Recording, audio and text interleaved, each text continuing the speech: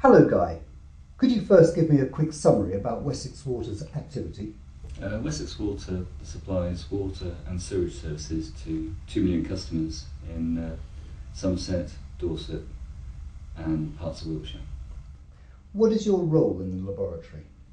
I'm a scientist in the Trace Organic Chemistry department, mainly responsible for gas chromatography, mass spectrometry. What type of samples do you test? It's a wide range of samples, including potable and raw waters, trade effluents, sewage effluents and soils on occasion. Traditionally, what are the main issues with these samples? Some of these samples can be very complex, and we're looking for very small amounts in a complex matrix. You recently purchased our IXCR software for full scan GCMS work. How have you found it?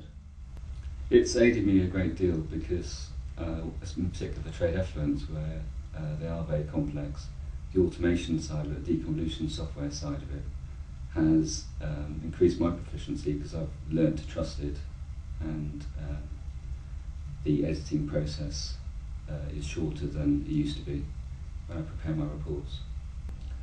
It's been a great help for me. The deconvolution works very well. The library searching tends to be accurate, and it's saved me a great deal of time. Typically, how many samples a week do you test? About 50 by GCMS. By LCMS, it can be 200 or 300. Are your instruments all from the same instrument vendor?